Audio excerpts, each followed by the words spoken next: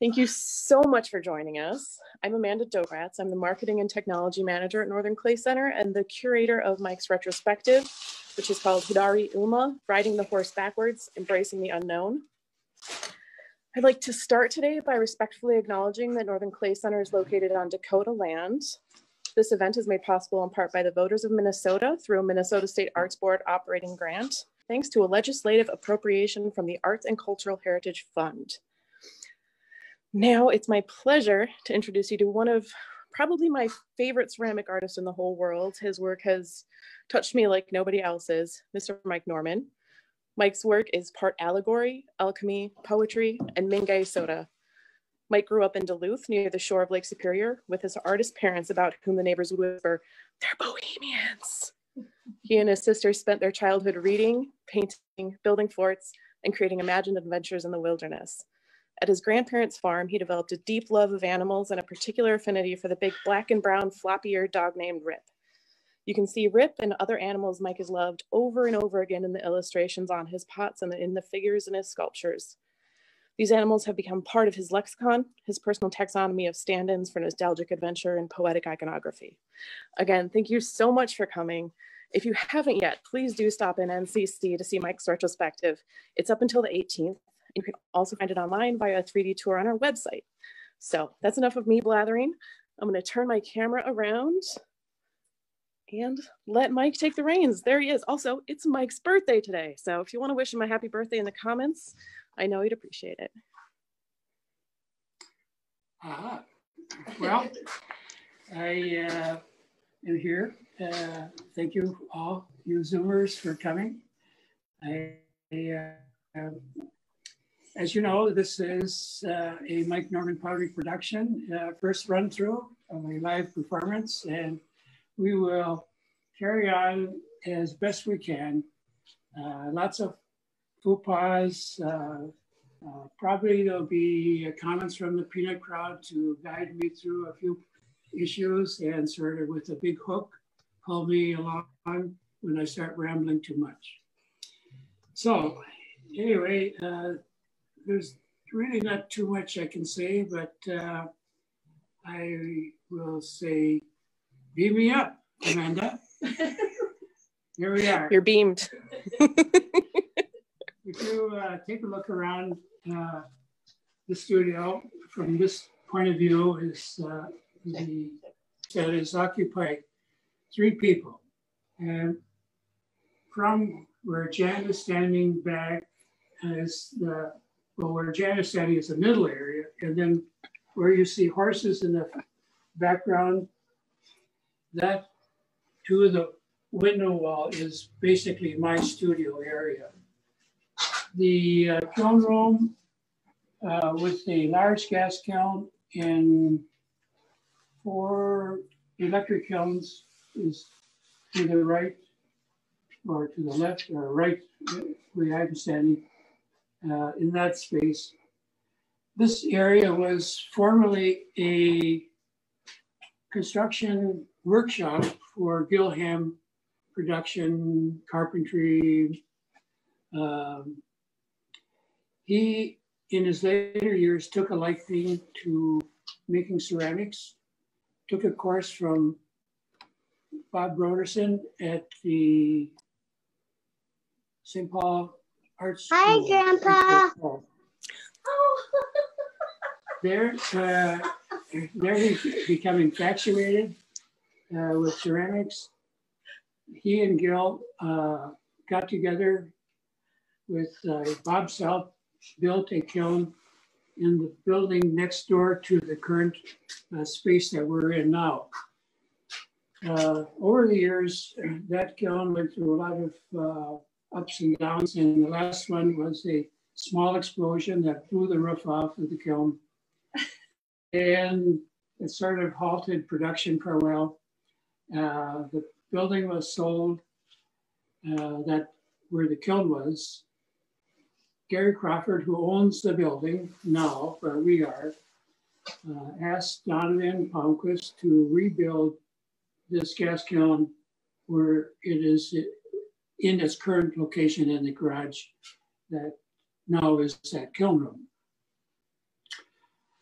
I've been here on two separate timelines, about 15 years each. I would say I've been here since, oh no, I didn't even write this down. Well, currently I've been here about 15 years. Prior to that, about 10 years at Philip Ricky's studio on Drake Street in St. Paul, where I learned a number of post-production skills, techniques that he showed me through his work with Stone. And then going back another 15 years, I was at this location. So anyway, I've been pretty much here all along. You can begin to see the pieces that I have out. They're done, I think around 2004, 6, something like that.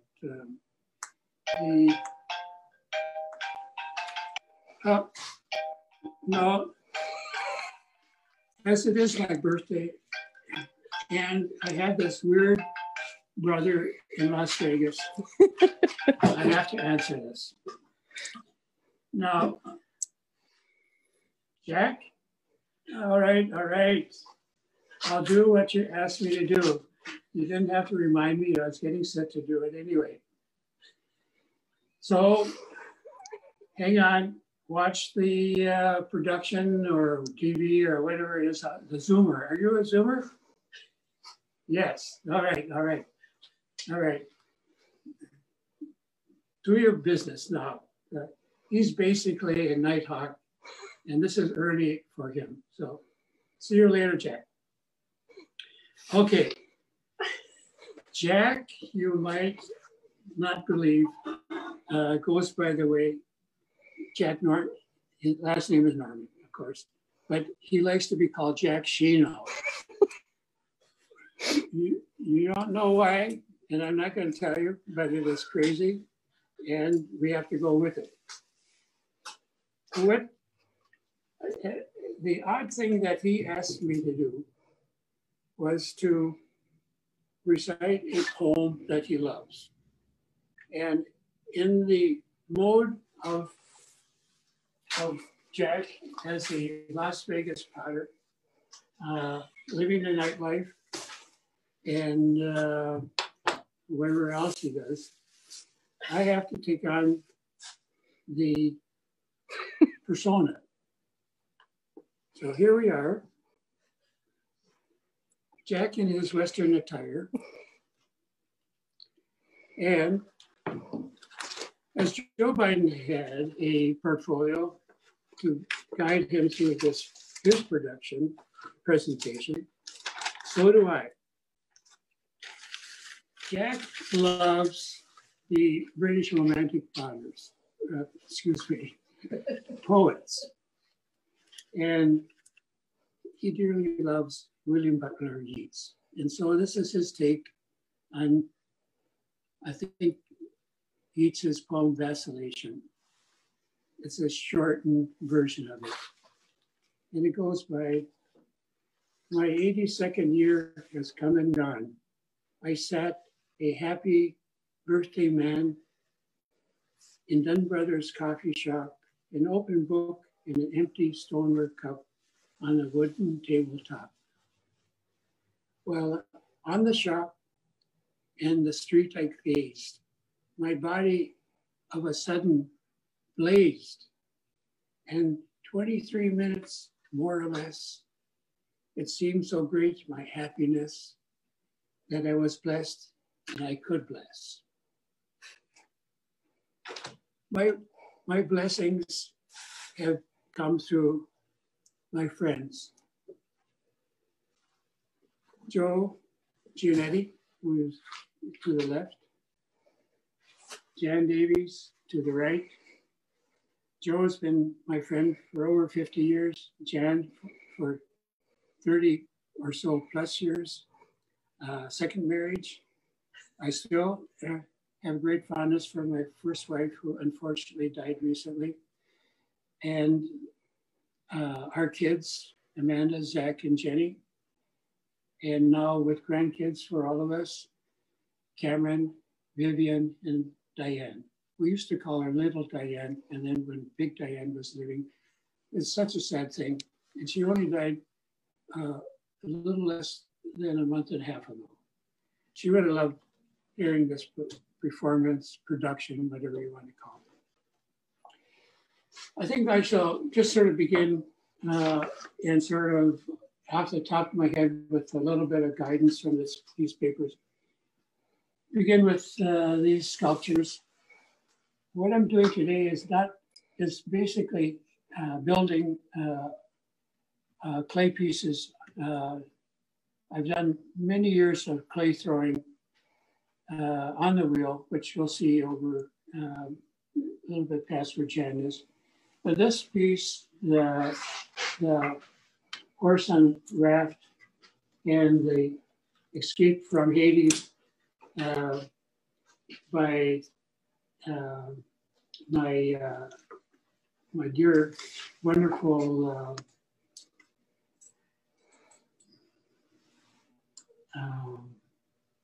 what should I say? My guide and my counselor,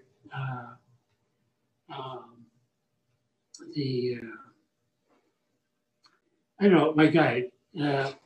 So we have, and these three pieces are rather early and represent sort of a torrent in my life in a sense, but also an exploration.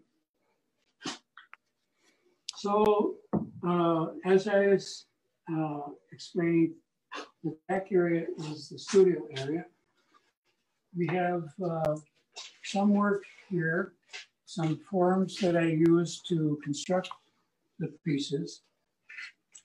These pieces were used, I used a form made out of styrofoam. And there's two parts, and some of the pieces were made over the styrofoam, and some were made within the styrofoam. These pieces have yet to be fired at high fire, so that inside the form, the piece, the slab of clay is laid on and then sort of gently pushed in. And they're resting there for a little while until they get very hard. This is the opposite side of the form, or half of the form. And you just sort of gently lay the slab of clay over the top of it.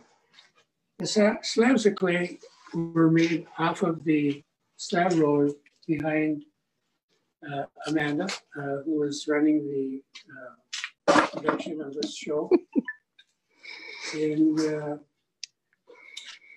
so, well, while we're here, I might as well show you this piece. It's a piece of sculpture that was made from this interesting shape.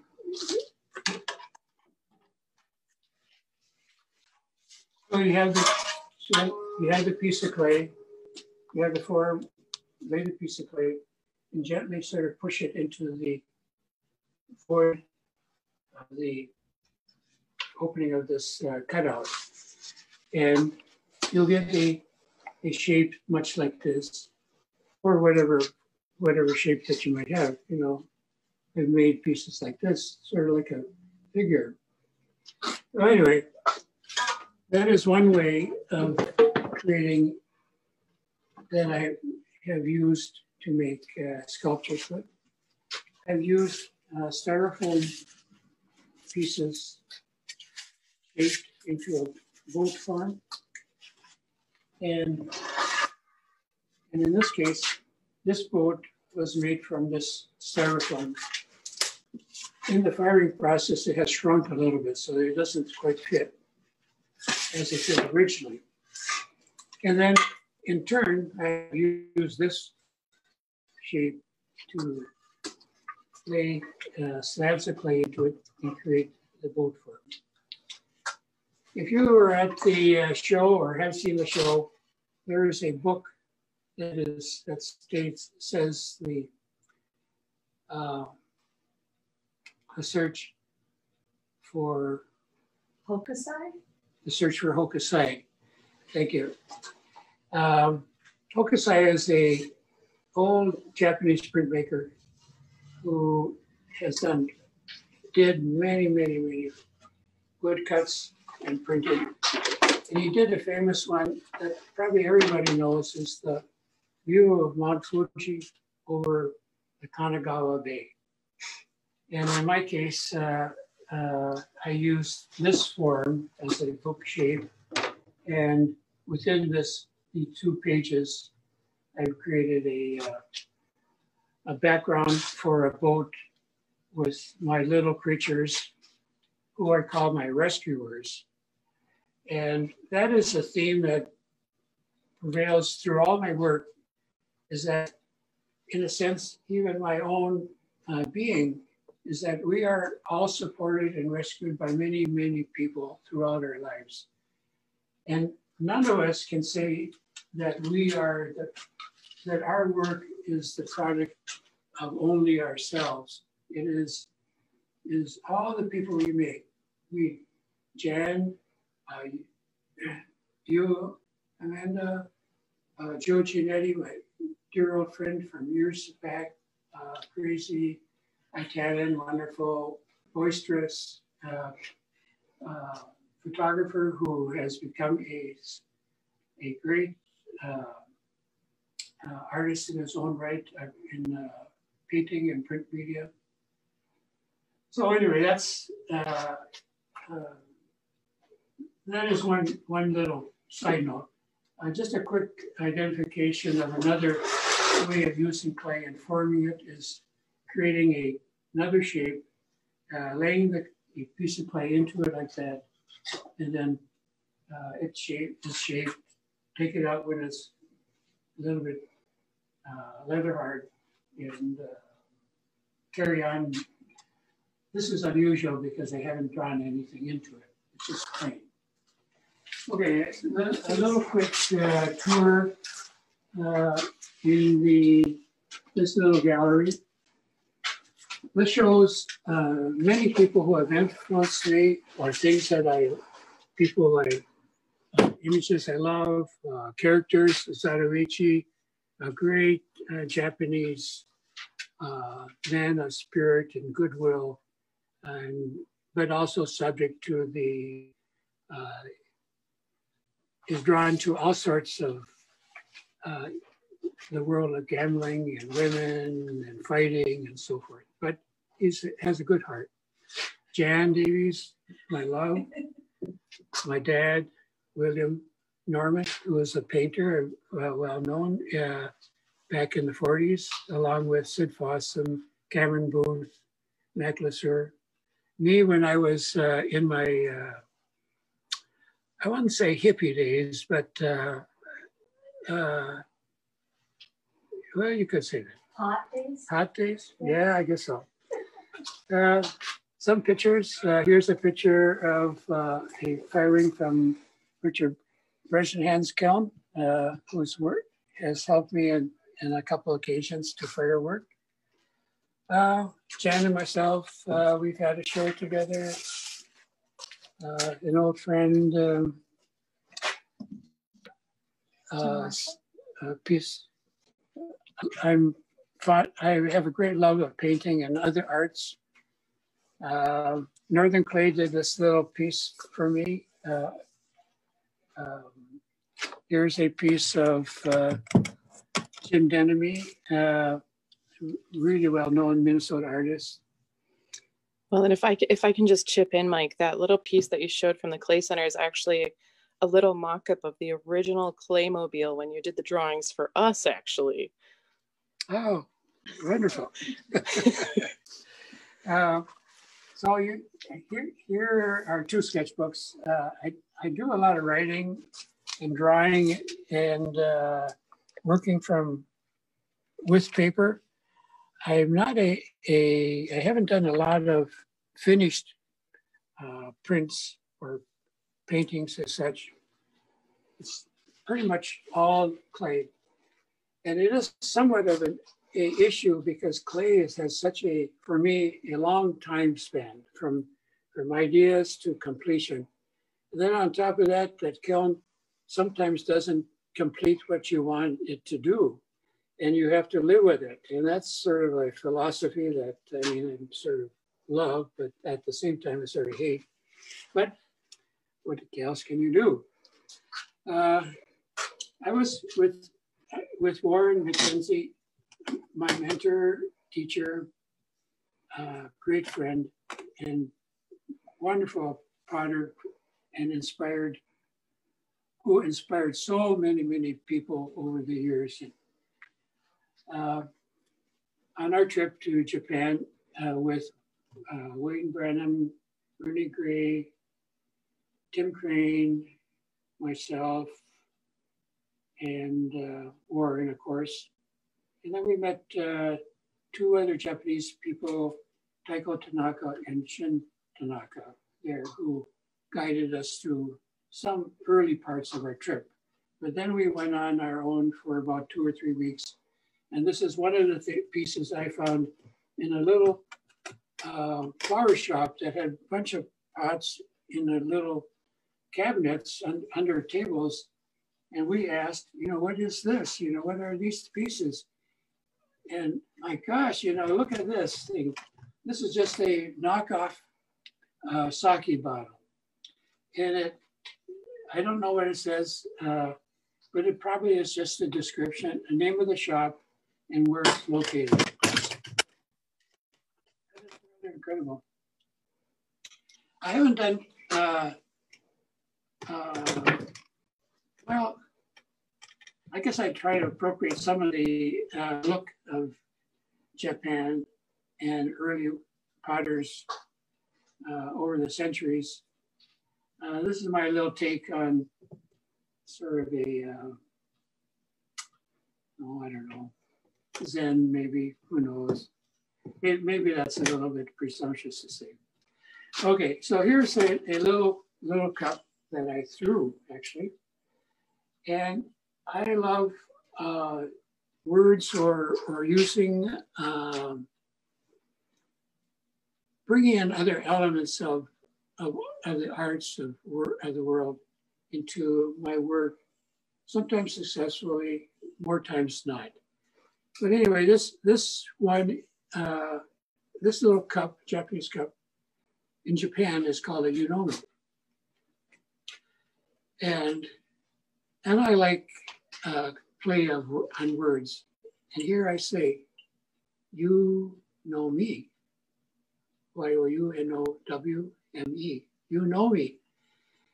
As a potter who dreams of electric dancing sheep and of wild bees making sweet gold and honey from my old failures. I'm a stranger in paradise and living in a cave of dreams.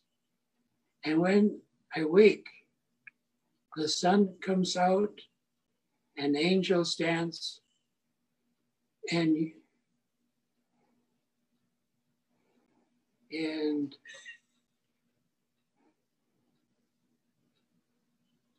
oh my gosh, I can't quite read. Sometimes glaze obscures the words, and I've lost that particular dance and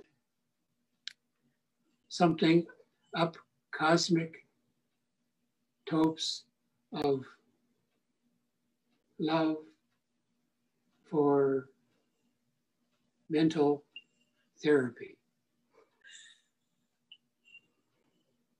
I'll have to revisit that.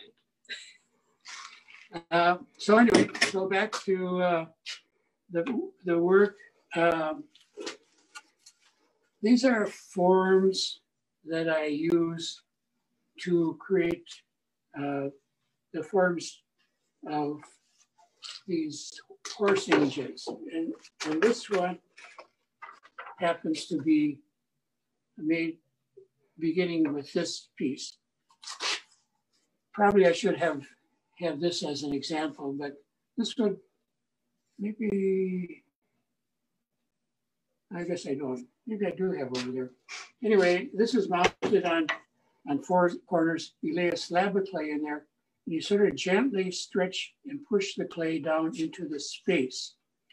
And that space now looks like this. So if you imagine this clay coming this way, creating this form, rounded form here, that is this area of this shape is defined in this area of the sculpture.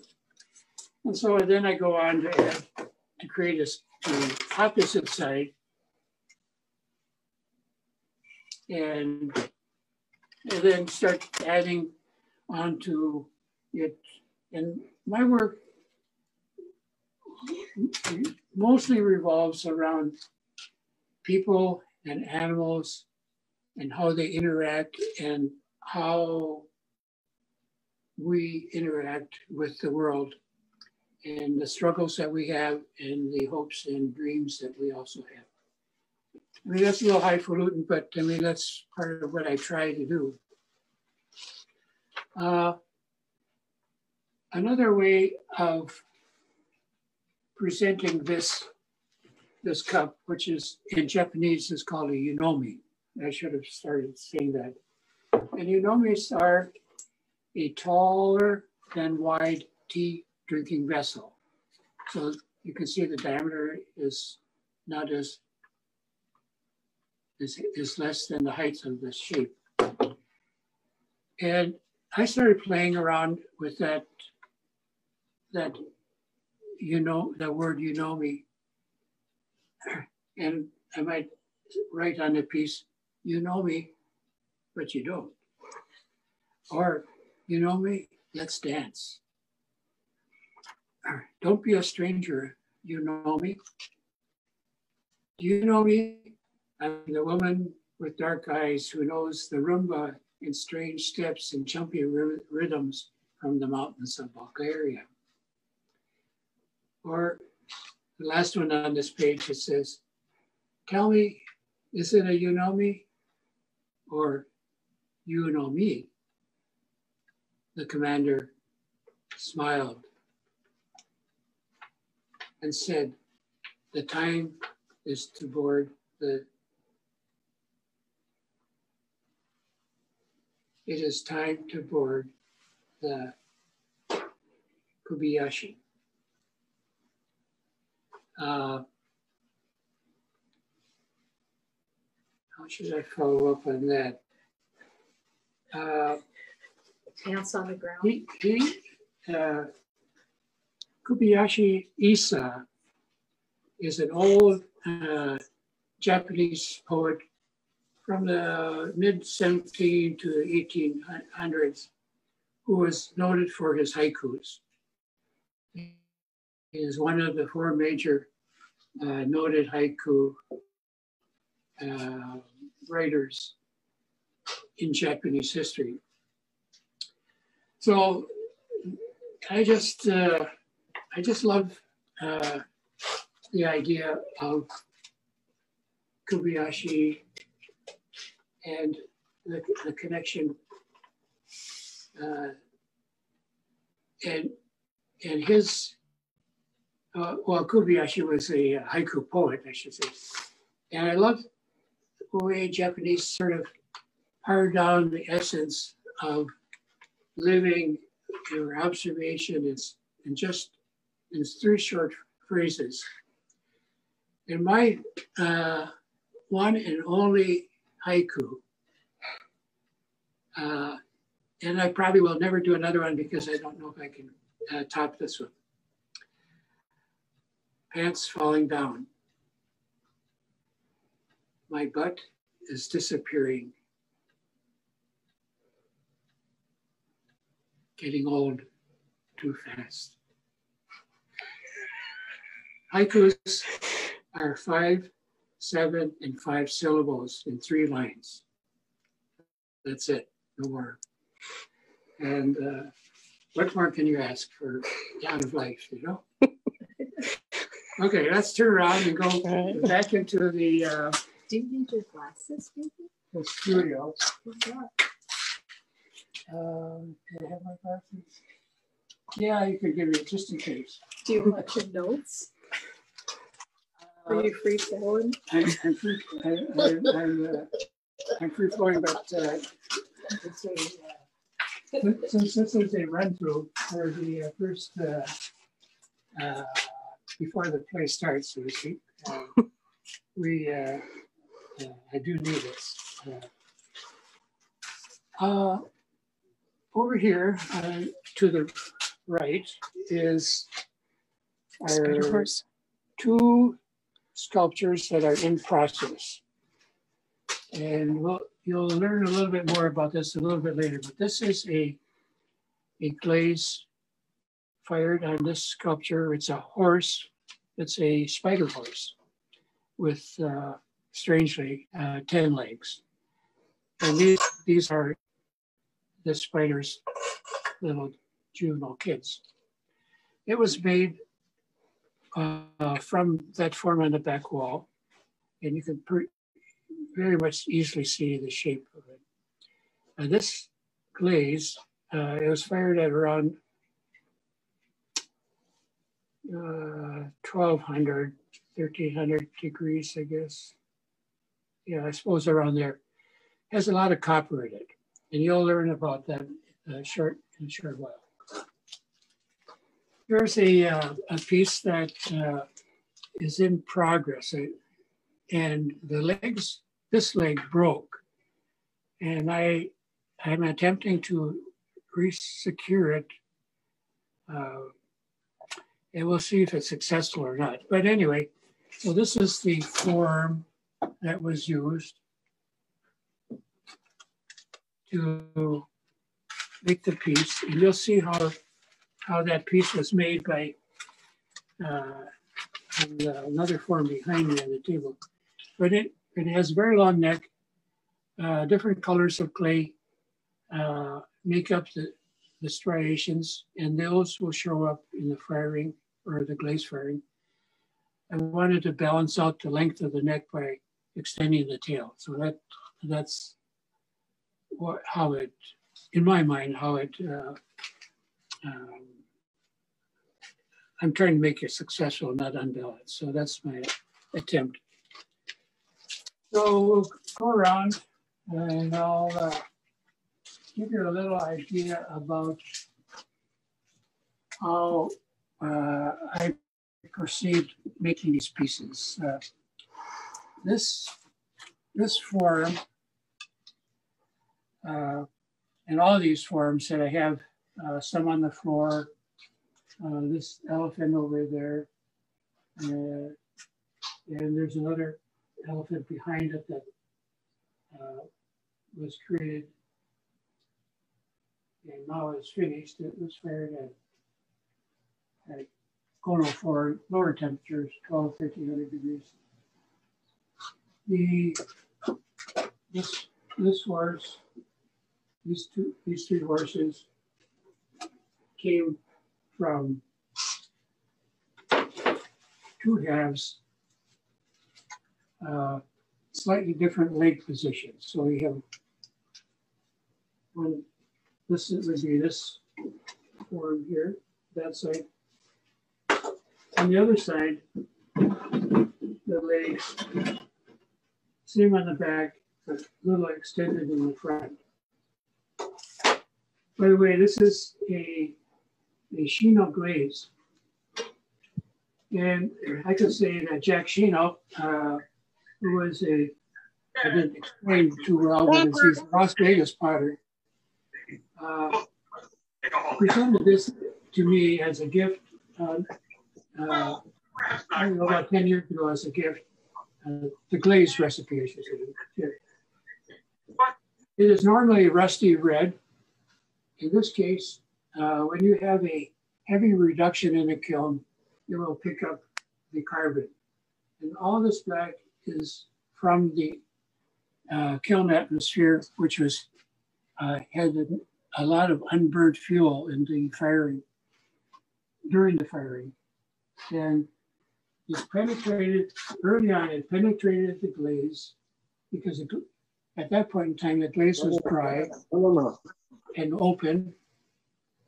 The carbon, very minute particles laid on the surface and also penetrated into the glaze itself.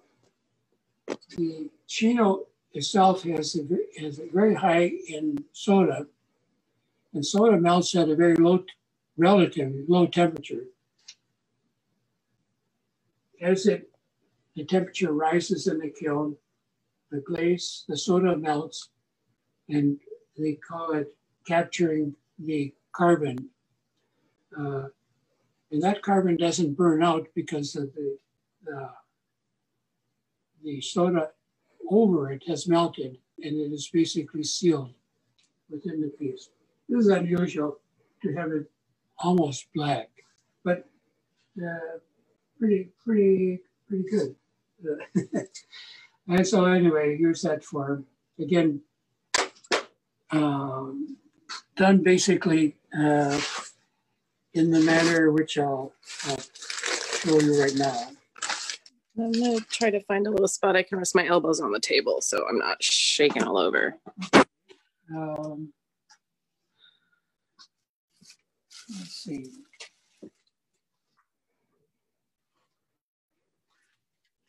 I'm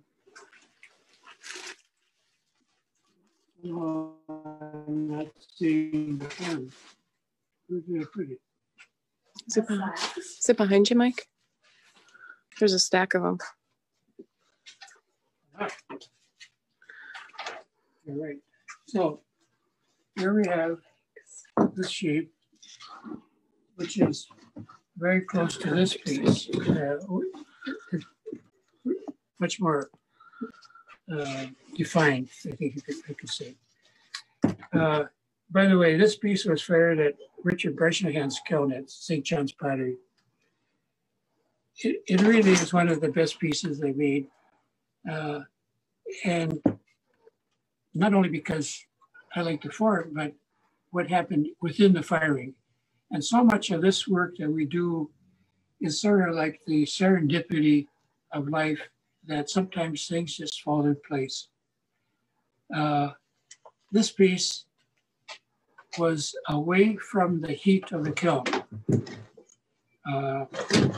Imagine this huge kiln, which is, I don't know, 80 feet long or thereabouts. It was sitting, the kiln length was this way. It was standing or positioned so that the heat, this side was hotter. And what it did, as the heat rises, the clay begins to shrink or it tightens up. And this side, so this side is hotter than the back side.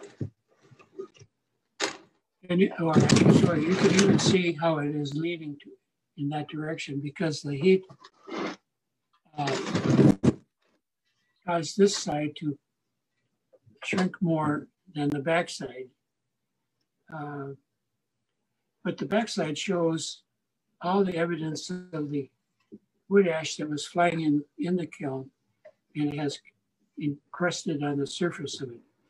It was also the same on the blue side, but most of it had just melted and penetrated or become the glaze part of it.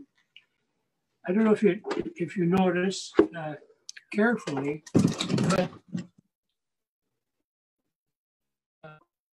think of these two bumps as shoulders, and this is the neck.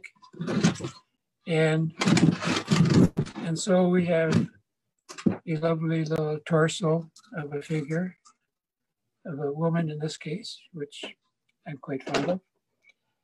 And so anyway, that's the story of that one. This piece I will start with this slab of clay that I stretched out earlier this morning.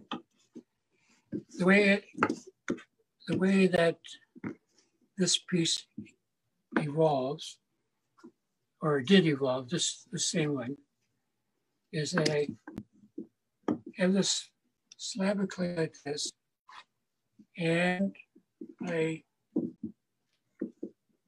position it so that it is larger than obviously the cutout. I see where the edge of the feet are, and I will trim the clay back at that point where the legs or hooves are of the horse. We or I begin to lift up the clay a little bit and sort of inch it down into that space.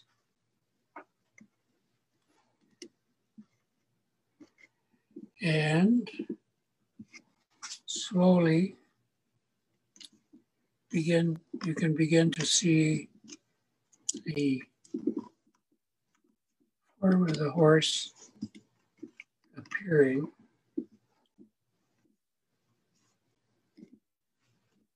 And we sort of nudge it and push it around a little bit and stretch it, the clay I'm speaking of. And sort of draw my finger around like so to define the edges.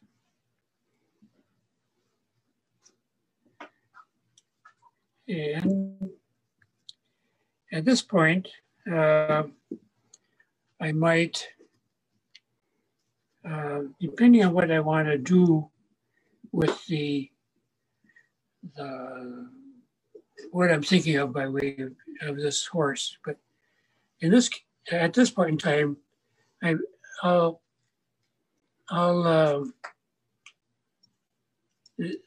this part right here is where where it's scooped down. And this area up here, the flat area, is defined by this outer edge of the horse. And then on the other side, we have the same thing.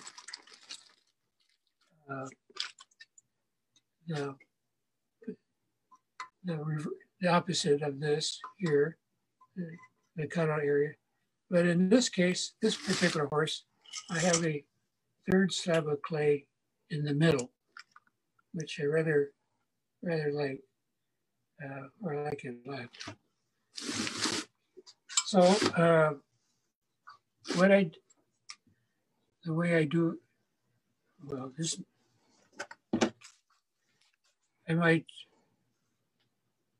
sort of define the ears like so. And this go around the back like that. And maybe make the tail like so. Maybe that's a little bit too,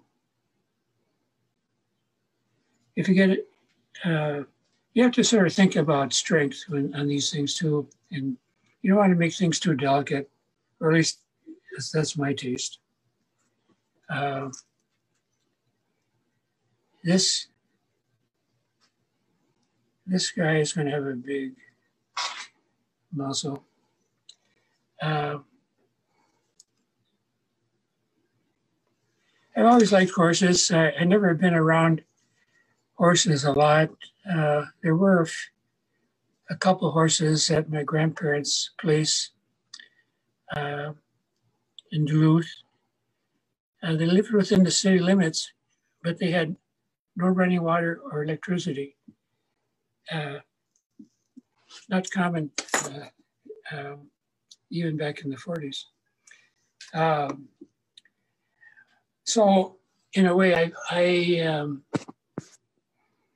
was sort of exposed to another world or another life in a way. They're Finlanders. They came from Finland. First, my grandfather, John Pentila, found work in Minnesota in the lumber world, cutting trees. And after I don't know the details of their early life, but he was married, sent for his wife, Elsa Pentila.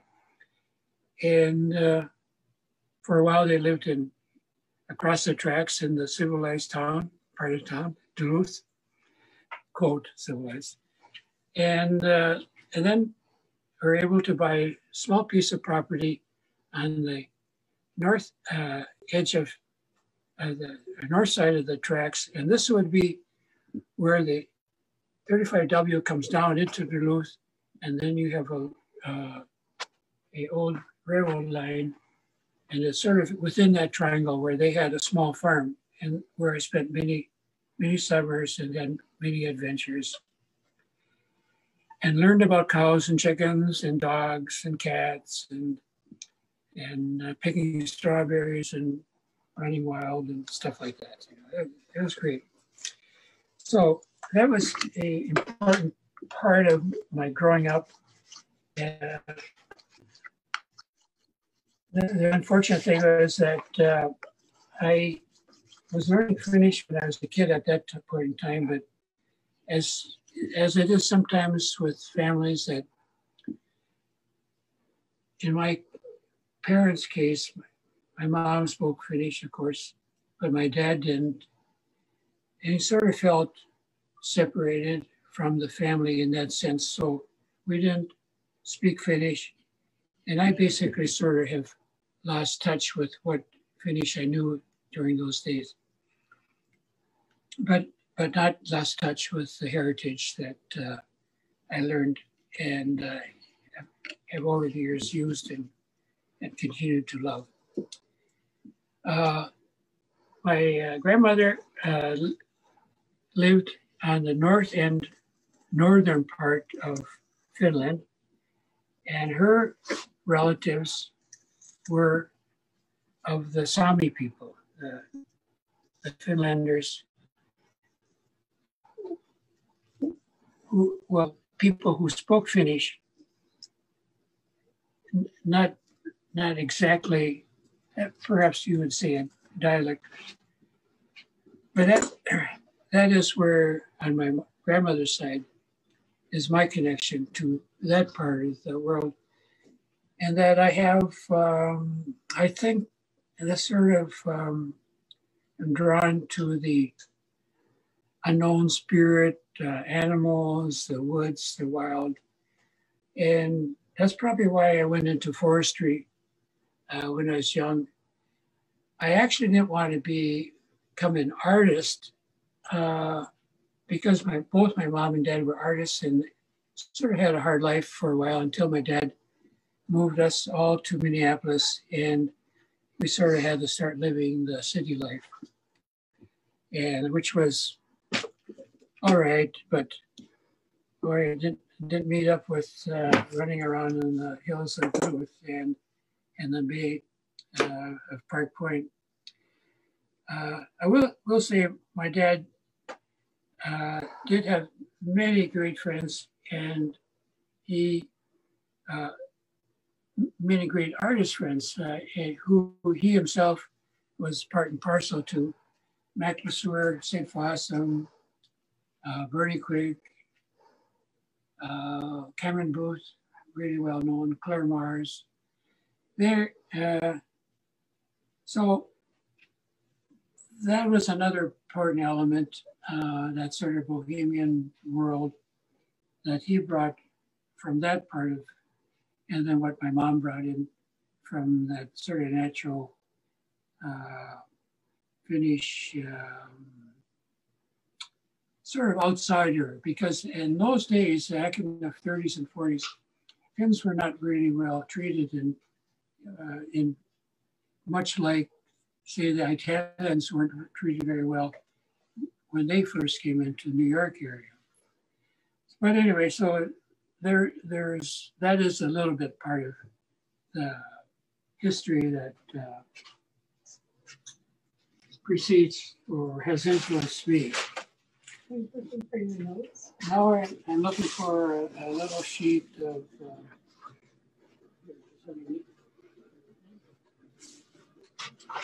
to show me removing this piece.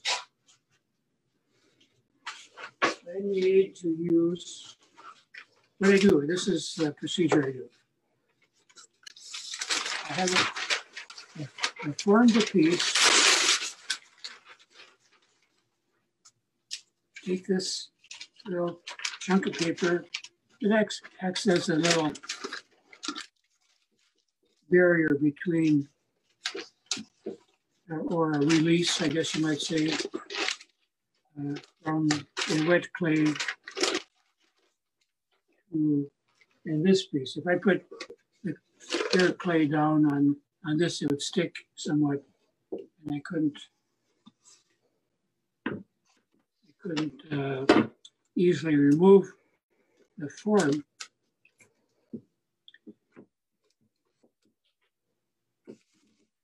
I didn't push this nose in very far. I have to backtrack a little bit and pull the paper away. And as you can see, I'm pushing it up a little bit to finish the muzzle of the horse.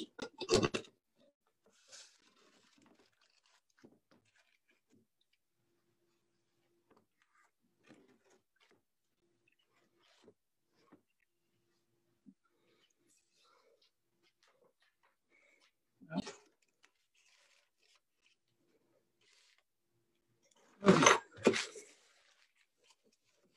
So that is one side of the horse. Now, how is our timeline? It is 1 o'clock, so we're halfway through your time. All right, so I guess we have time for another half. Here. Yeah. So we'll go over here, and this is the mystery piece.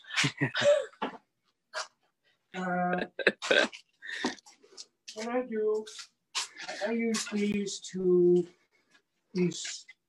as probably all you potters know how to do it, but the idea is to lay these down whatever width you want. You can of clay that you want to cut away, thin or medium or thick.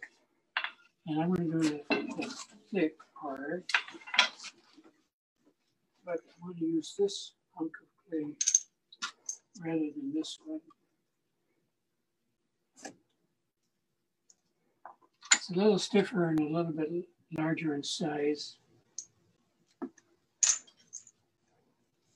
And it's a little bit denser or not quite as wet as this other clay, and so it'd be a little easier to use. So the way I cut the clay is I have these 2 sticks like so, and this is a little twisted wire, and attached to little handles, little ends. And with your fingers down on these sticks, slowly draw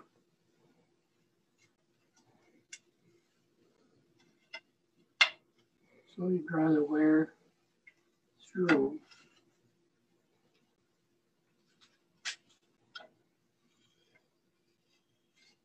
So, all right, so take off that.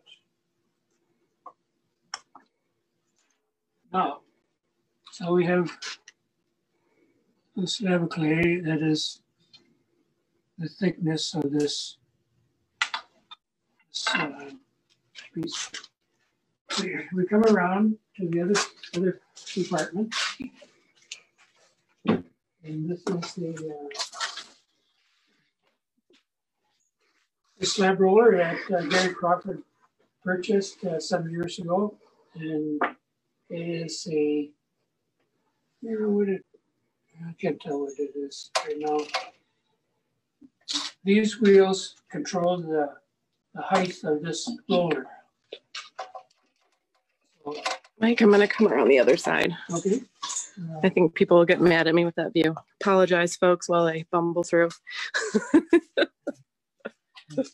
We have plenty of time. I think it's only 1 o'clock, and I can't believe that I've been talking this long.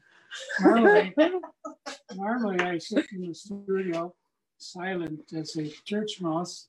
Not that I go to church that often, but similar. And truthfully, I'm more of a.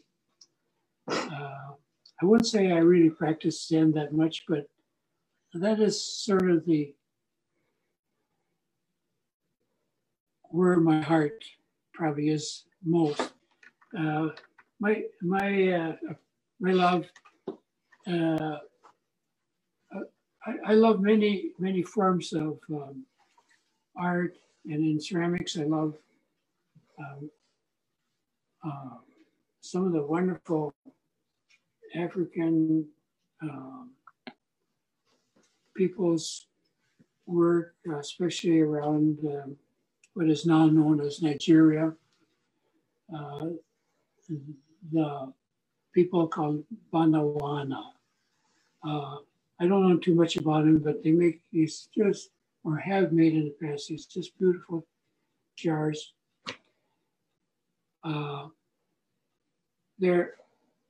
Those are, to me, those are really the crafts peoples of the world, along with many of the old Japanese and Chinese, all the people who made pots for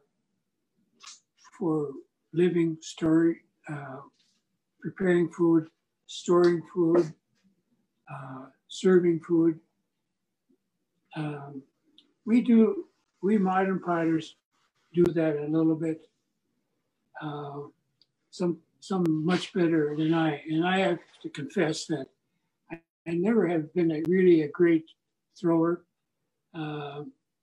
even though I might like to pretend that I'm fantastic. But regardless,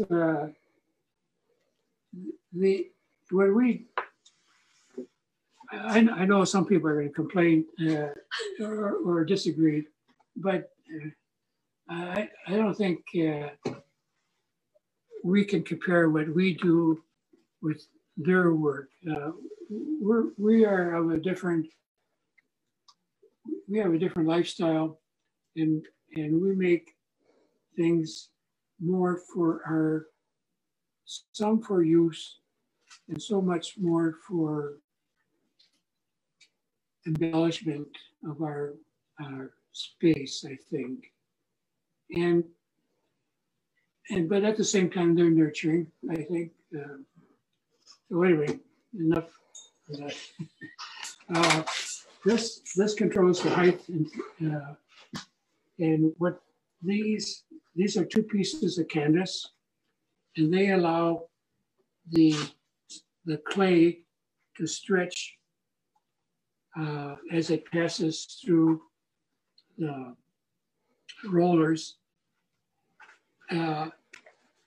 And if you didn't have the canvas down, it would stick to the surface of the tabletop, the wood or the plasticized surface.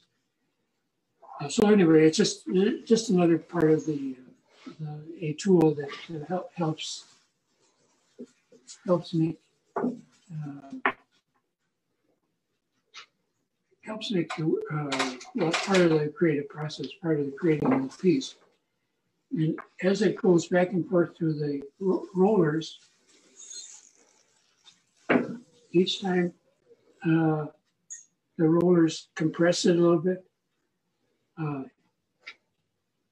As it goes through once, I tighten these, turn the screw, and it lowers the top wheel a little bit. And I push the canvas through the wheel on this side helps pass the clay through. I roll it again. And each time I roll it, it stretches it out. Now I want it to be at least maybe 14 inches. So I maybe need to go one more pass through. And then it's probably wide enough this way, but it needs to be stretched this way. So I pull it up, turn it around 90 degrees. As you work the clay back and forth, it will get a little wet where the canvas gets wet. And so ideally, you would have more than one pairs of canvas to alternate so that when the canvas gets wet, clay starts sticking to the canvas, and it doesn't stretch. It doesn't allow the rollers to, or doesn't allow the clay to begin to stretch back because it's sticking to the canvas. Right now, it's just sort of loose on top of it. So turn that down, turn the big wheel, and take a ruler and we measure 14 inches, 12. I think it's good. Sometimes I might take it's a little bit thick. I'm going to do it one more time, two more times.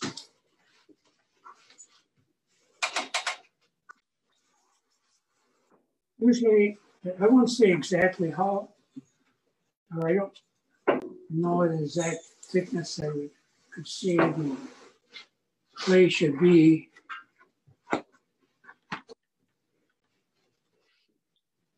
But if you're making large pieces, you want a thicker slab of clay.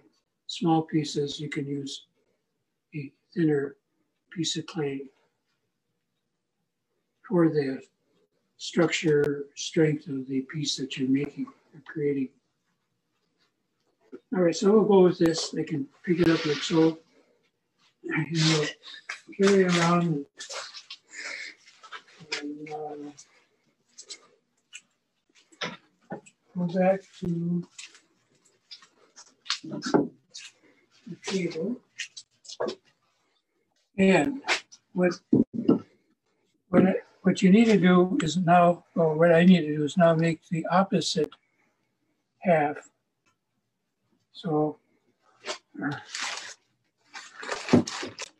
right now, this side is represented by this on this piece. Oh, by the way, this is fired only with wood in Richard's kiln. So the coarse gritty area is wood ashes that have adhered to the surface. On this side, the wood ashes are starting to melt. All right, so backtrack to this again. Lay the clay down. Stretch it out a little bit. Find where the feet are, the base of the legs are. Adjust it a little bit so the legs will where the clay can drop down into that void where the legs are, where the hooves will be. You just sort of inch it. The clay stretches a little bit. Sometimes they lift it up and push it in to help begin to form the shape of the horse. Actually, some people call this a donkey. Somebody did. I think it's more of a. Well, this, the real name of this is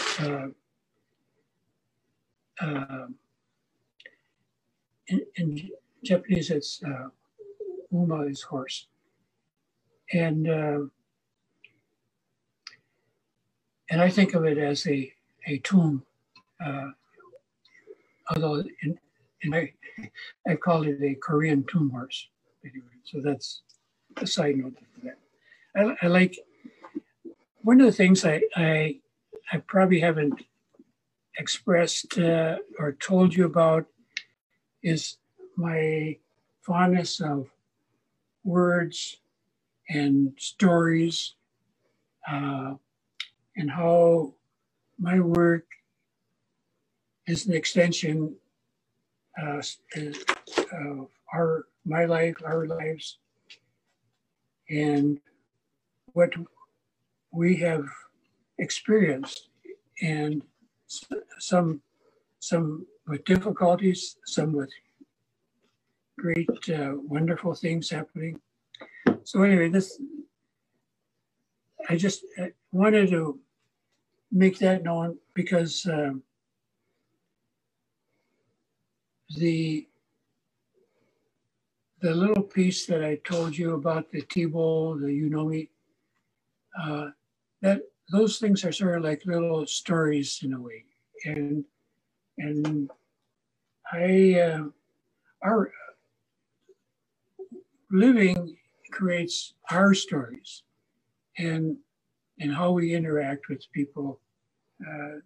It's really important for me, and I can't exclude any of that, and especially the influence of people in my life.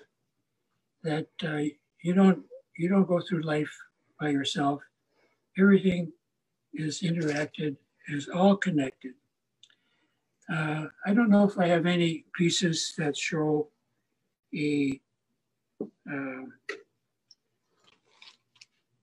well, I do. The horse photograph. Do you want me to go over there? The horse that is photographed has, and I didn't really talk too much about it, just something from one thing to the other. The horse over there and was created by trailing a different colored clay over the body of the horse. So this is the area that I sort of randomly poured clay over it. Liquid slip, or clay, which is has a lot of water in it, is called slip. And within that defined area, I begin to use this forms that may suggest an image. I think this is pretty clear that these hips and legs and torso and this natural flowing of the hair just sort of fits to having a person. Animals and people, rabbits, dogs here, looks like a horse here within the horse. So this area was pretty much unglazed except for a little wash of the watery part of a glaze, or like an ash glaze that has a lot of soluble chemicals in it, like soda or potassium, and that will tone the clay color. And in this case, it's sort of rusty. This color is a little bit red, and sometimes it becomes a little bit more like this same horse, but a different exposure.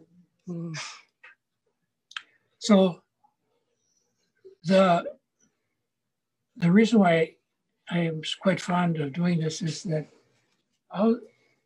we have a body of ourselves, but then things flow in and out of it. And these are what flows through it are, in this case, represented by people and rabbits and figures and other animals, horses.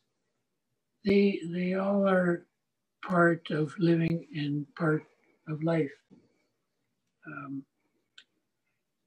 And then you have the layers of horses. You have 1 horse, 2 horses, 3, 4 horses there. So that's the connection, or that's where my heart is how things are interrelated and all things are influencing each other all the time. And the better we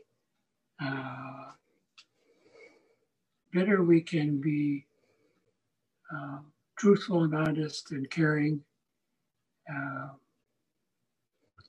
think the better our lives and our world can be.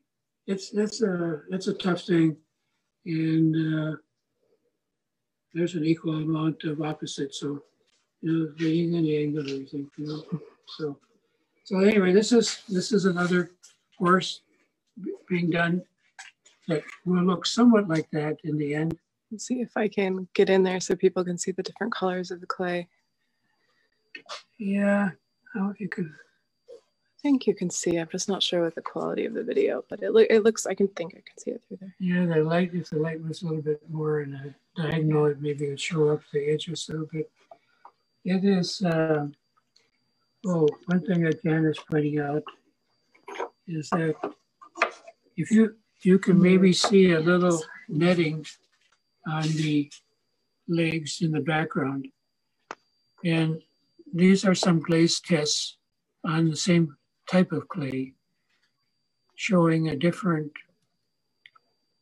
giving me ideas about how to handle this, the glazing of this piece.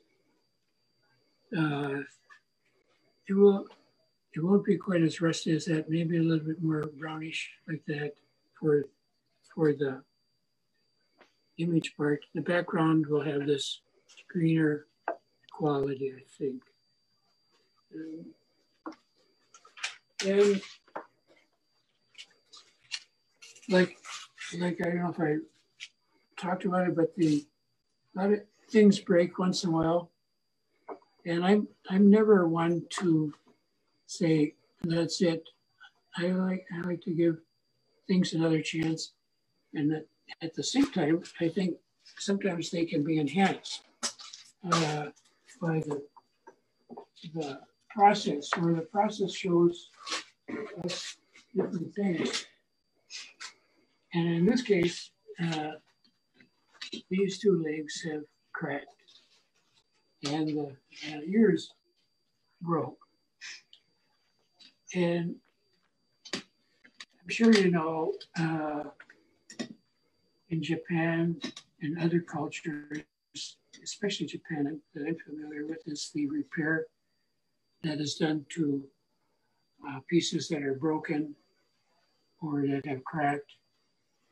And they don't try to hide the cracks in the repair.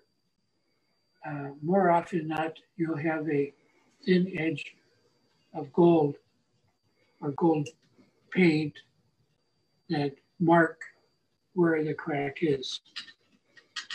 And that's just another element of things that impact our lives and that are our scars.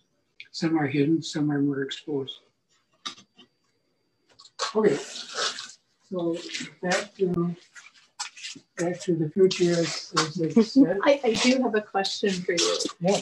So when we were sorting through things to determine what could be in the show and what couldn't, or what could be sold in the gallery and what couldn't be sold, this was a discussion that Amanda and I had together about finding that little cracked piece or that strange piece that shows you the real hand of the artist instead of having everything to be perfect.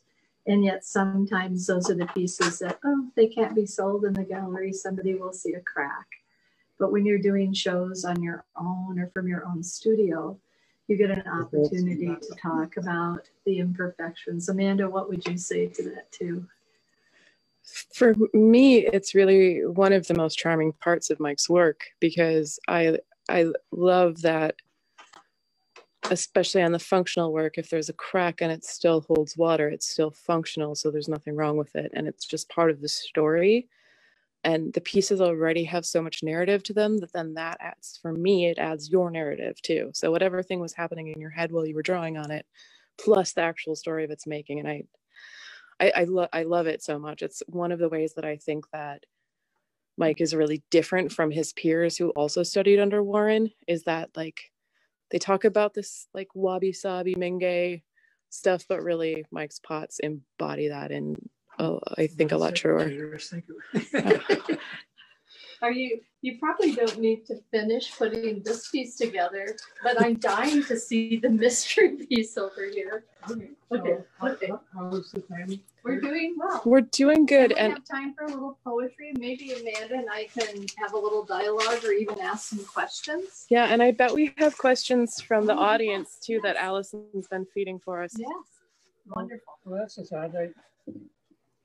But you have to read some more poetry and show the surprise. Oh yeah. But all right. Do you think people are interested in seeing them put together, these pieces? If I can do the chat without, some people are saying, yes, please, you want to see them get put together. Okay. All right.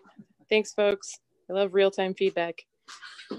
It's kind of when I teach this way, I always find it very odd that to have no audience feedback. So that's great. Yeah. It's really a mystery. Actually, it probably is good for me because working in my studio is always pretty private, and having an audience of 100 or so would probably intimidate me a bit. So we move this piece over here, Okay.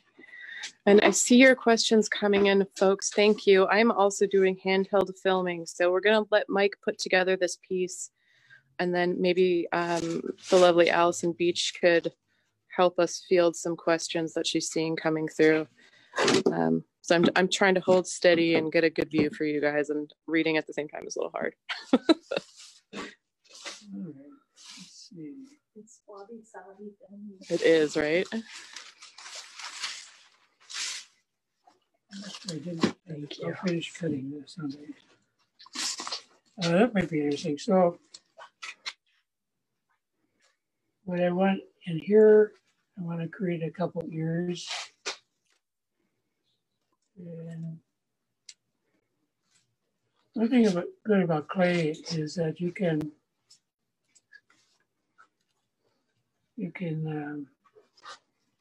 add things and change a mark.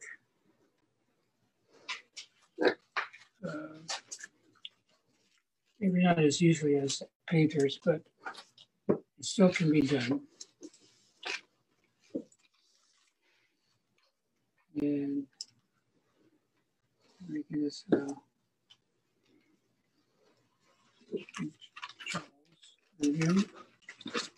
Charles. So on my grandparents, I didn't really say much, but they did have a little farm within Duluth city limits, and they had a couple of cows, and they sold milk to the community in their close neighborhood. The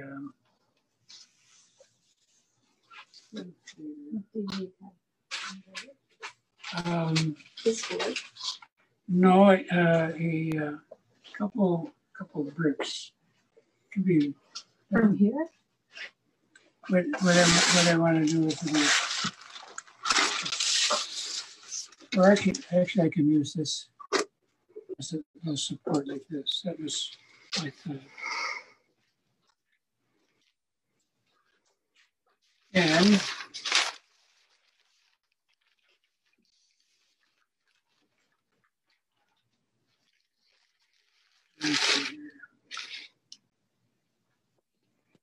sort of getting a little ahead of myself, I think.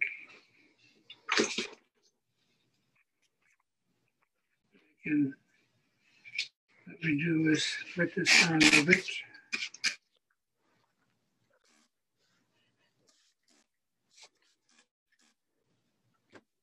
It's to, and what I'm doing now is scoring the clay so it roughs up the surface of it a bit. And that way, there's more surface, and so when I put another scored piece from this piece, when I put this piece together with this one, those two scored areas will adhere much more solidly and won't separate in the drying process. And by adding a little bit of wet clay like that, the same kind of clay as the body of the horse. Would you say you're working 10 times faster than you usually work? A little bit faster. Yeah, I'm not nearly, I'm not known as a production potter. For years, as much as I would try, I could never really produce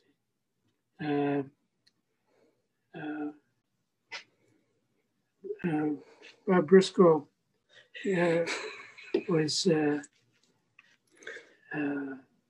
great as a production potter and made beautiful work. The new person that I can see who will be successful is Matt Krause. He's fast, and he has a good sense of design, and he's a hard worker. And interestingly, he took over Bob's studio home. Bob would always say, I can throw a show in a week, and Mike can throw a show in about 6 months. But I am a potter, and Mike is an artist. But I don't necessarily believe that a simple pot is less art than the most plain beautiful bowl in the world. So I personally don't differentiate, coming from a fine arts background where it was like very specific. But I can see what Bob meant about. Well, there are different like modes of working too, right? Yeah. Yes. Oh, it's the cool thing about ceramics. And in other cultures, and I'm thinking of Japan, is that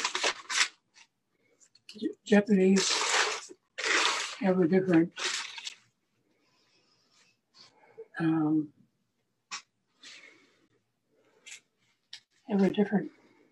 aesthetics of, and it carries into their art that it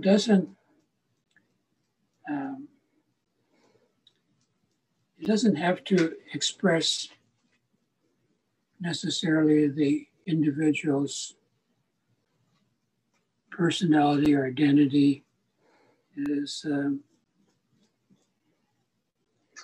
is more of a, as some people would say, or as a Zen person might say, a justness. It's just the way it is, and it isn't anything great or special. And it is just wonderful at this because of that. And then your young friends, Mickey Oka and her husband, who have branched out from old traditions, are very, very true. Yeah, they are.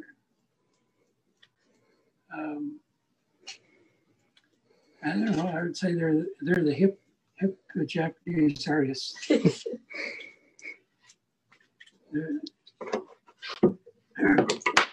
Miki and Toyo Kuzu are friends who. What did I do there? Well, I guess that's right. We're getting the idea, though, of how you're constructing it well. Yeah, it isn't maybe exactly right.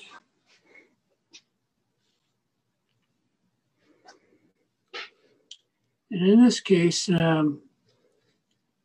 we're currently,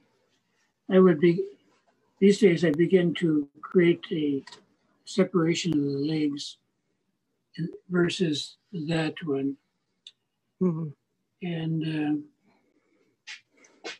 now I see that I jumped ahead here a little bit because I would have normally put another piece of clay on the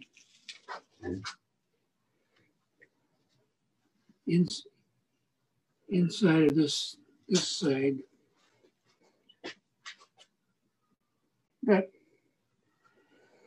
this gives you the idea of how the piece was put, these other pieces were put together.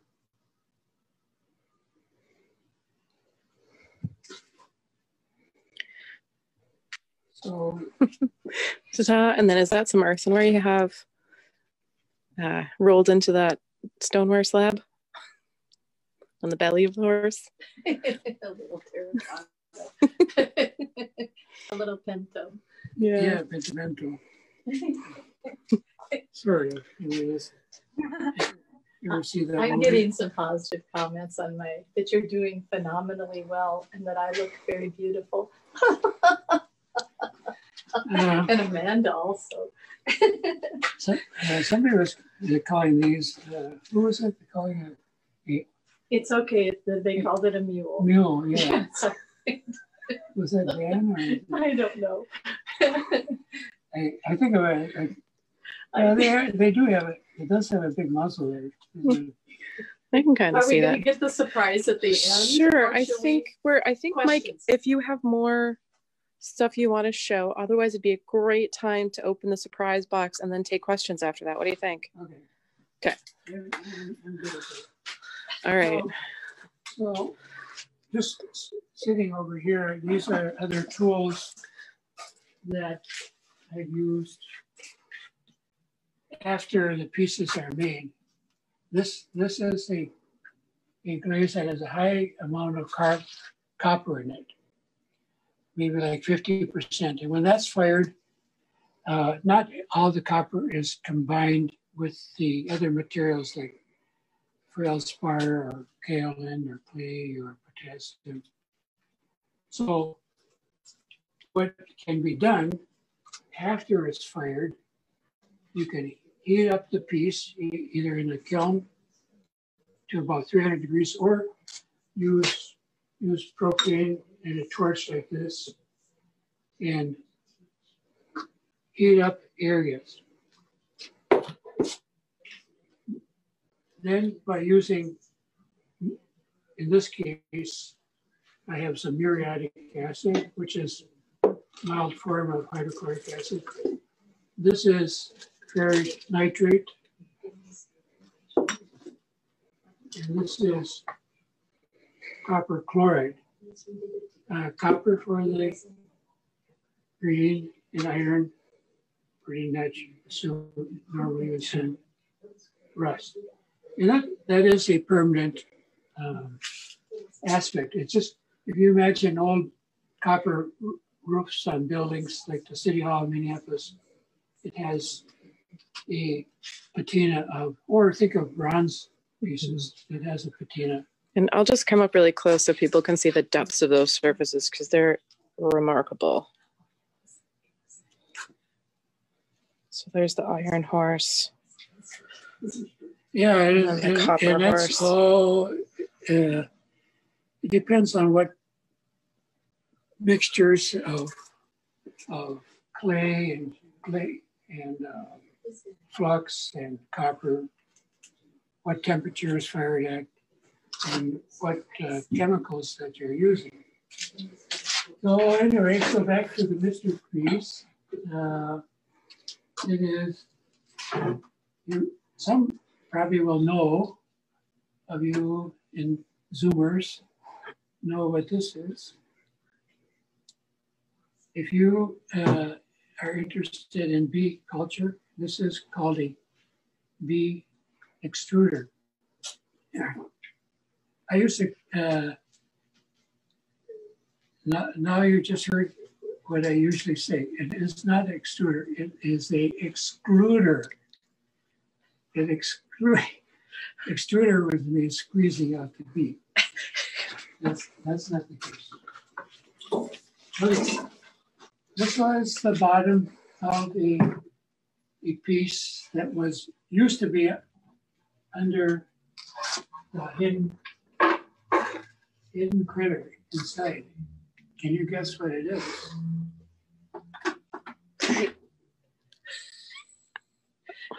Wow. Oh, Wow. man.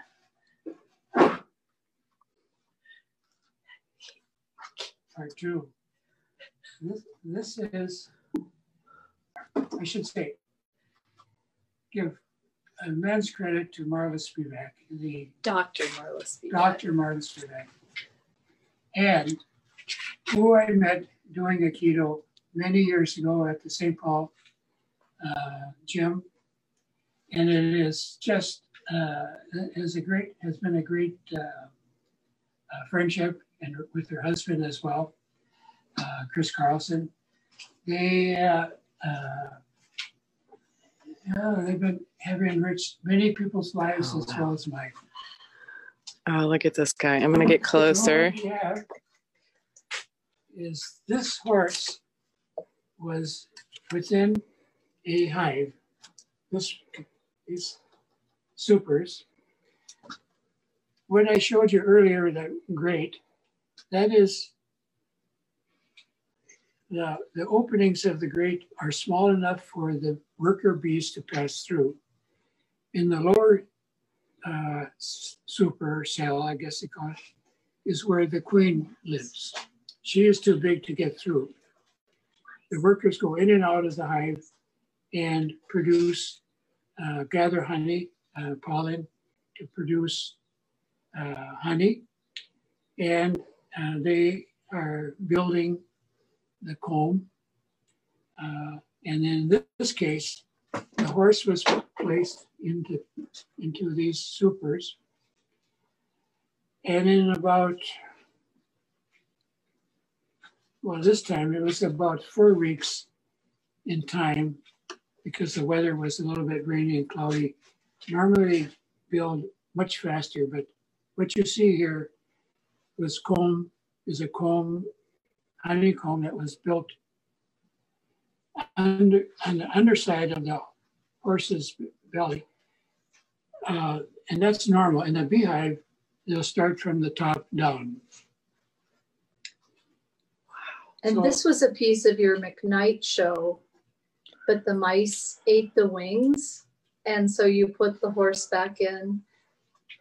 And now this will be donated to either the Arboretum or to Where the Marla's bee lab. Awesome.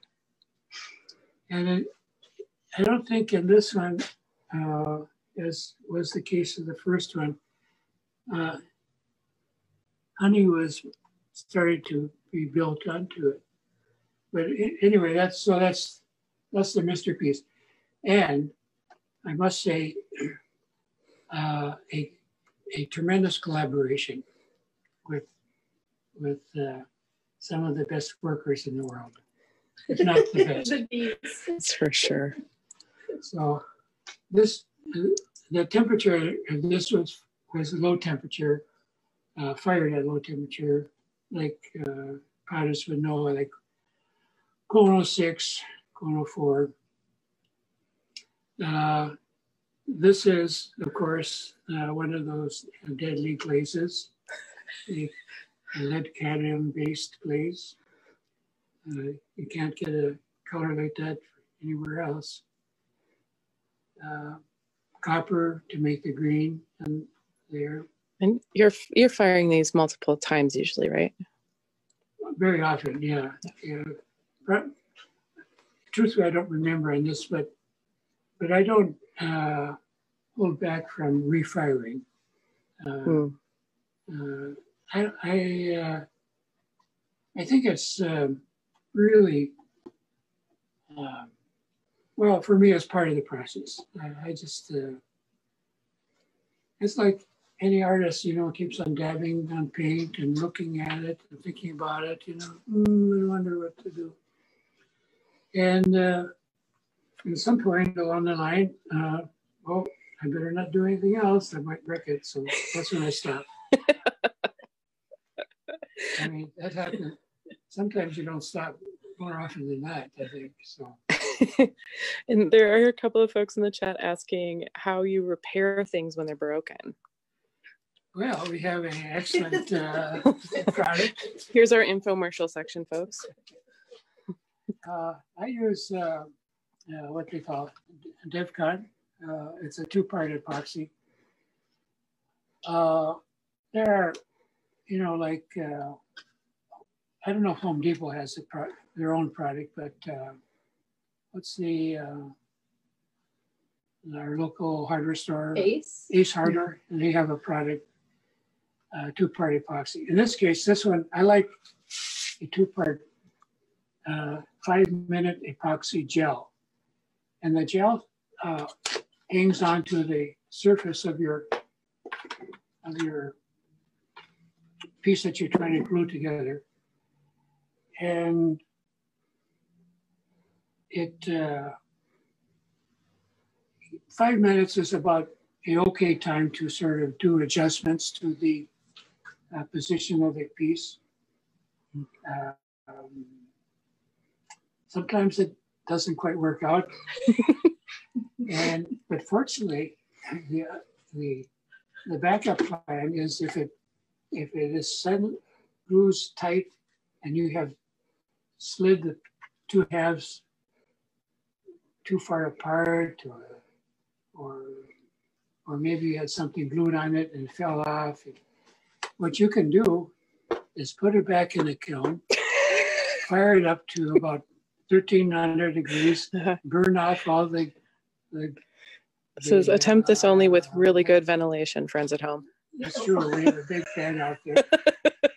And start over again. I mean, it doesn't make for cost cheaper. It doesn't. It increases your cost a lot. And so. What about this one where it looks like that's definitely not epoxy over there on that bisque course? That one I used a. I can see his leg. A ceramic.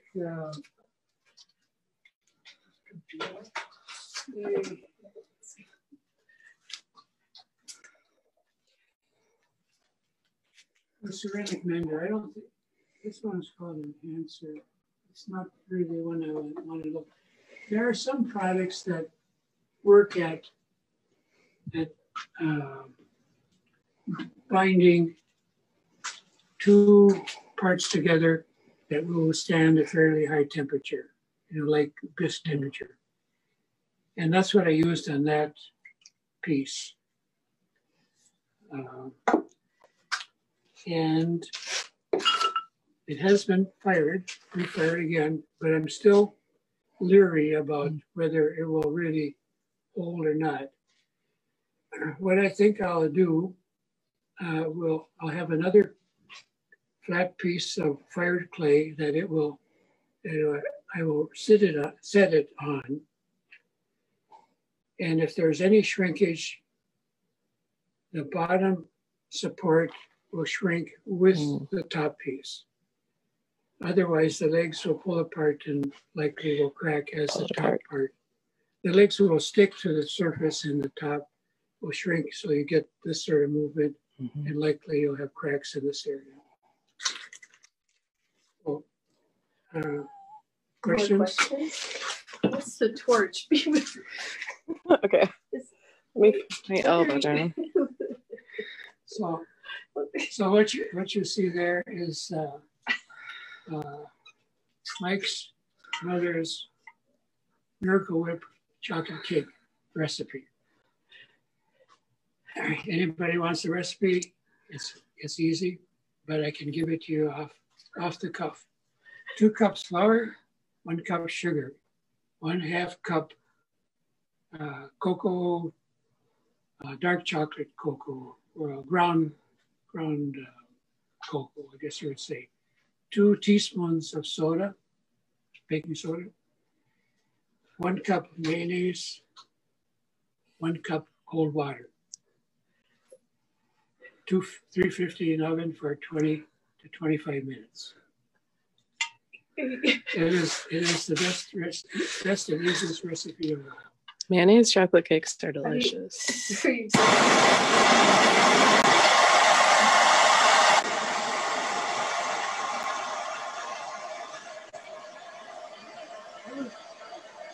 Born in that month of April in the Aries, fire month, this is dear to my heart. So, oh! Woohoo! Yay! So I often use this on the pieces to heat them up so that it will react with the chemicals I just explained to you. Pieces here. My good friend Wayne Potras helped me with another piece that you might have seen at the Northern Clay Center show. That's the Pegasus with the wings, aluminum wings, made out of. I made them out of wax and heat cast them in sand, burned out the wax, and then poured the aluminum in it, and I adhered it to the piece. And it is that world of sculpture that introduced me to this patina process, which I am quite fond of, and for the fact that it's sort of rather organic. It isn't really, you're not totally in control of it. Not that you're totally in control of glazes either, but it's a post-production sort of thing, production post-process. The other things that I like to use is this. This is called a slow speed grinder. And these are diamond impregnated discs of varying degrees of size of diamond. In this case, it's an 80 mesh diamond dust. This is 50. This is sort of a coarse, and this removes a lot of material. And it goes all the way up to, in my case, 3,000, but I think you could use 4,000. With water, slowly, and the wheel is revolving around, it slowly polishes the surface. Behind the candle is the high-speed 4-inch grinder, 4.5-inch grinder. Great for removing things off of kiln shelves. It's a dangerous, destructive toy. Are you ready for more questions? Anytime. All right. Let's see what else we got. We have to save up time for your poem. Oh yeah. Is there?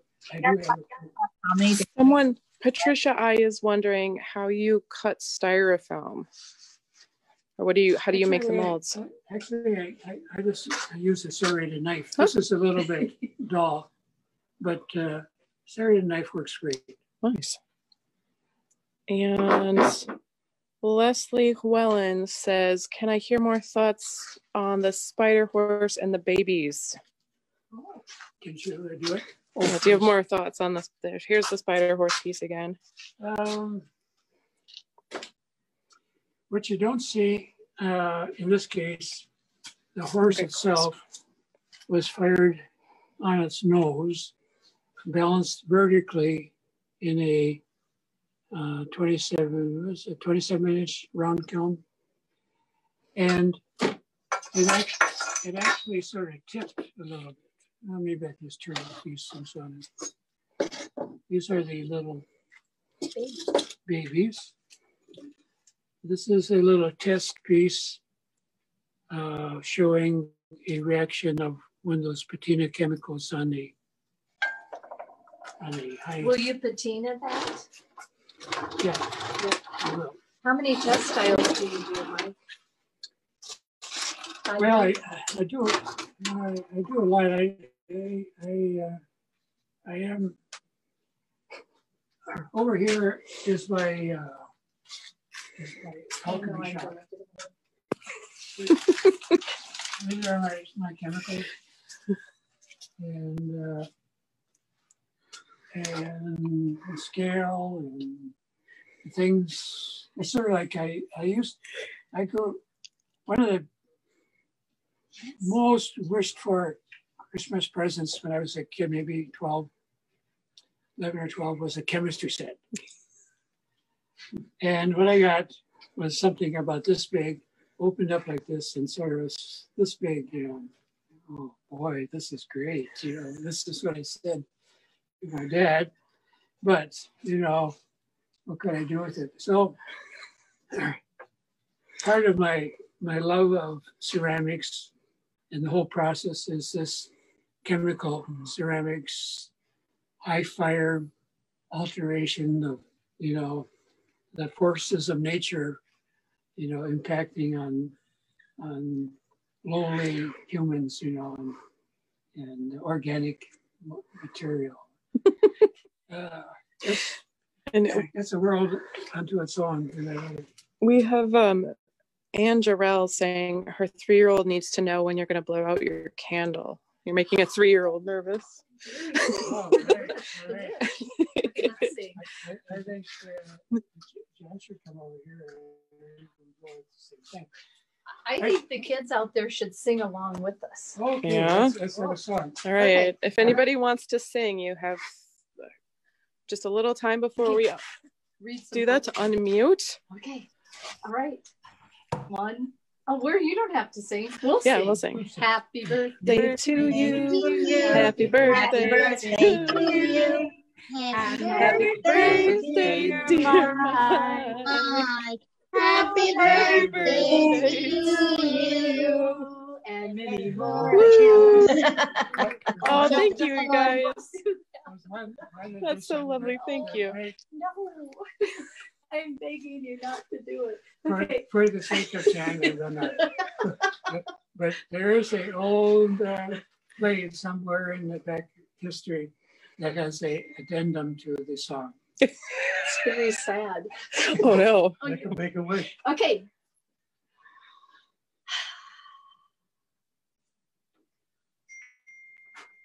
Yay. There is a closing poem, and that I actually had a whole mess of things here, but I think we could end with this. And it's called Advice by Bill Holm. And Bill was I believe, an English teacher and a piano player from Medina, Minnesota. Maybe it begins with M. The poem is called Advice by Bill Holm. Someone inside us learned only a few steps. Someone inside us learned only a few steps. The do your work in 4/4 time. What do you expect? Waltz. He hasn't noticed yet the woman standing away from the lamp, the one with black eyes who knows the rumba, and strange steps and jumpy rhythms from the mountains of Bulgaria. If they dance together, something unexpected will happen. If they don't, the next year, the next world will be a lot like this one. Thank you all very much. I had a wonderful time. 10 more minutes, you can answer more questions. Unexpectedly. And as a prologue, I'm ready. Prologue? Well, you could thank Amanda for this whole show. I do. There's honestly no need. It really was Amanda's initiated this whole event that led up to the show, and this little dissertation today, which is surprisingly fun to do. There's one thing I should mention about the show, the big piece that I didn't express or didn't talk about at all, is that you don't even have to end with the pieces that the post work that I just told you about. You can actually use paint. Imagine these things as acrylics or oil paints, or in this case, chemicals. You can apply them to the surface of whatever you're doing. Jan, my collaborator on that big piece at the studio, used her magic. And if you notice the green, luscious, soft green head of the piece of the horse, that was her doing, carefully using a chrome-based glaze. And on the back side, or on the bottom legs, a brownish tone that darkened the base color, which was that rusty red color. And we come back to Amanda, who said, yes, paint it, rub it off, add a little wax, do That's it. true. And I did it until lots Mike of painting. said, Lots of don't pictures. do anymore. Yep, until I got the text that I think he might get mad at me if I keep going. Yeah, there is. I do want to give Joe, my good friend, a little heads up. Joe did a tremendous mural. He's been a photographer all his life, and it's been sort of a love-hate relationship. But it was through Joe, through my mother, who was a model for a chocolate mix commercial.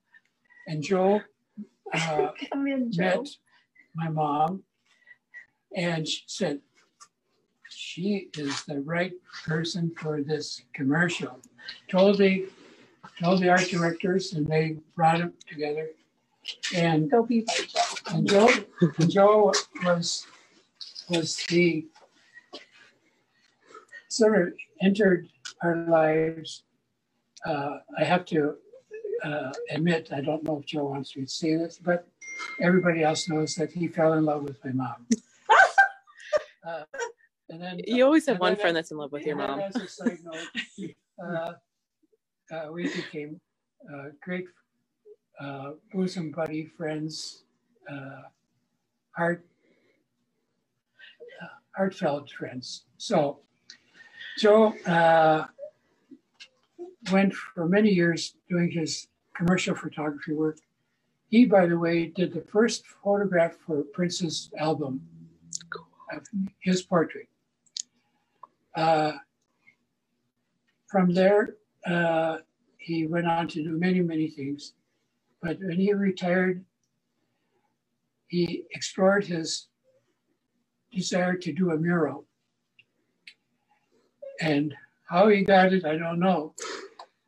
He sort of stepped into a hot bottle, burning mine of fire in a way, because what the mural was 2,000 feet down in the Sudan iron ore mine in, where was it? What town near Sudan? Tower Sudan.